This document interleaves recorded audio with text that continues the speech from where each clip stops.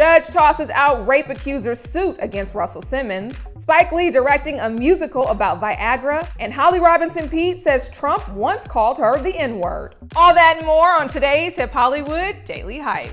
One of Russell Simmons' rape accusers just had her $10 million lawsuit tossed out of court, pretty much because she filed it too late. The alleged victim, who sued anonymously under the name Jane Doe, claimed the hip-hop mogul raped her in a hotel room in 1988. Los Angeles County Superior Court Judge Mark Epstein, however, sided with Simmons, stating that Doe's lawsuit, filed in March 2018, falls at least 4 years outside of the statute of limitations. Simmons, who has publicly been accused of sexual misconduct by some 20 women, vehemently denied all the accusations and maintains that he has never been violent or abusive to women.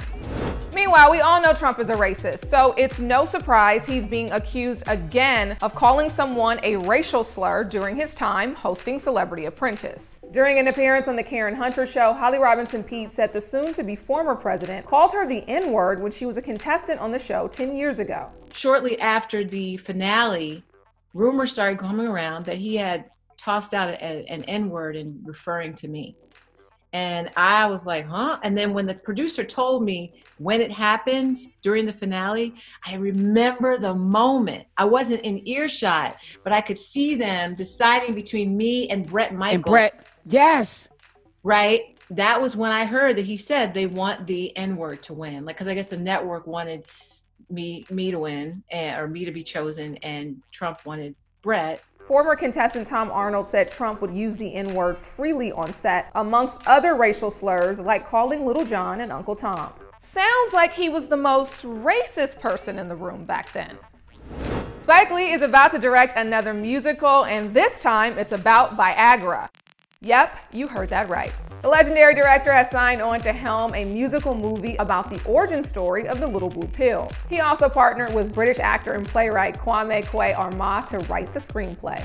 Finally, going into my 4th decade as a filmmaker, I will be directing a dancing, all-singing musical Spike Lee joint, and I can't wait, he said. My mom's has been waiting too, and that's the Rodgers and Hammerstein Truth Ruth. Fans were also excited to hear about Spike's new joint. But if we know anything about musicals and Spike's love for long movies, this one may last longer than 4 hours.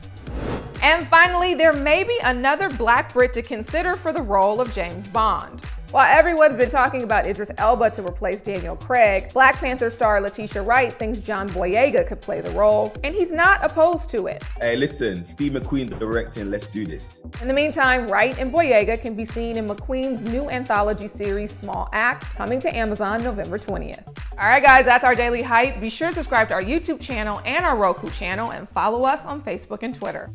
For HipHollywood.com, I'm Jasmine Simpkins.